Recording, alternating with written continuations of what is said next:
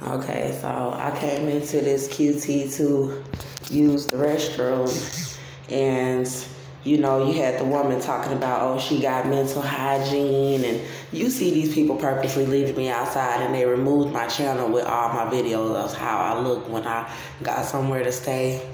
And they tried to arrest me for going in Perimeter Mall and changing my outfit. And I had some women, they follow me everywhere I go. They follow me to the restroom.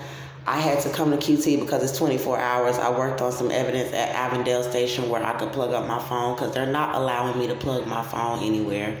So when I came into the restroom, there was some white women that came to the door after I came in, and you could hear them talking outside the door. And I was sitting here taking a shit on the toilet. And I was like, you know what? I done walked miles to get here to use this restroom, and I know they being wicked. I was like, I'm going to finish using the restroom, and I'm not going to allow these women to intimidate me from using the restroom. Like, I got to rush.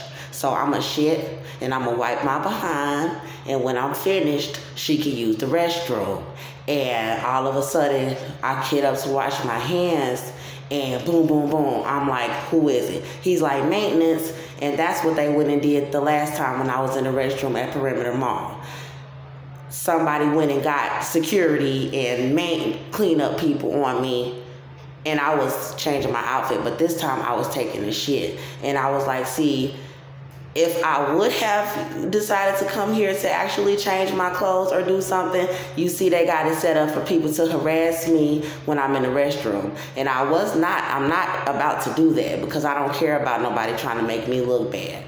I came in here just to use the restroom, and I should not have no one harassing me at the door when I was not even in here 5 or 10 minutes. I just took a shit. And then as soon as I got up to wash my hands, this white man is over here knocking on the fucking door talking about some maintenance. And I was like, let me just go ahead and film what they doing. So anybody try to say I'm dirty or whatever they want to say about me, I don't give a fuck. Because, I'm gonna take a shit in peace. Now, they could try to make it seem like I'm an outcast from Egypt, and they could try to make it seem like they don't want me in their society.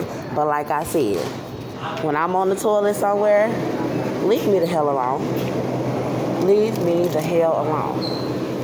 I'm just keeping it real. And it's so sad because